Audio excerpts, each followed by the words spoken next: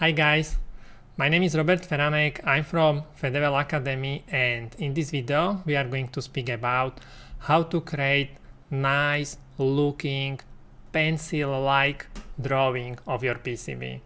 Something like what you can see here. Why you would like to create a drawing of your PCB? Many times you may want to use it in some documentation, for example in manual, where you draw your board and you highlight particular components. For example, in this case I highlighted the HDMI connector.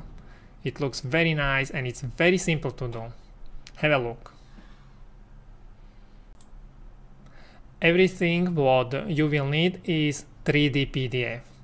If you are not sure how to generate 3D PDF, just Google for my blog, Google for well done blog,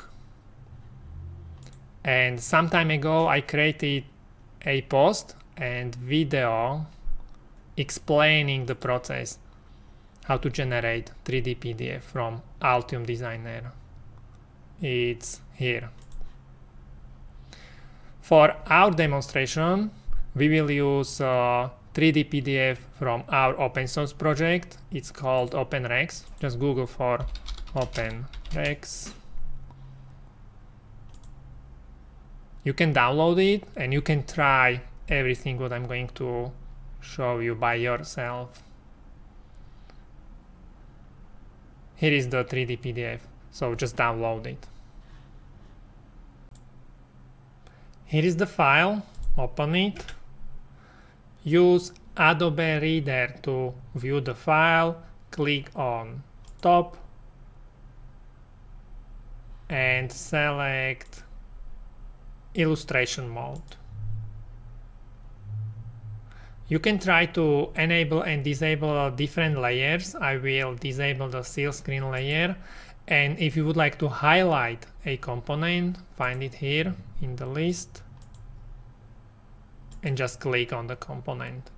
If it's red, we don't want to have it red, click somewhere else like here and select it again. We would like to have it black like this. Now press right click on the component and use different kind of mode how you would like to show the component. I like this one, solid outline. Wow, see, I told you it's very simple and it looks very nice. This way you can very nicely highlight any component on your board, then just take screenshot, you know, Control print screen or Alt print screen, and use it in your manual or in your documentation.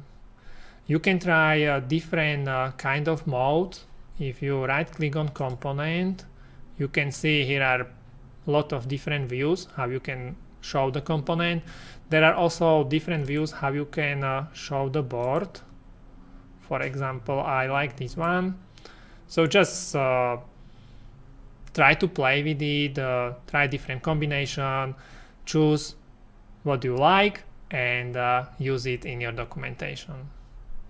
I hope you found this video useful. Thank you very much for watching. Don't forget to check out our other videos and see you next time.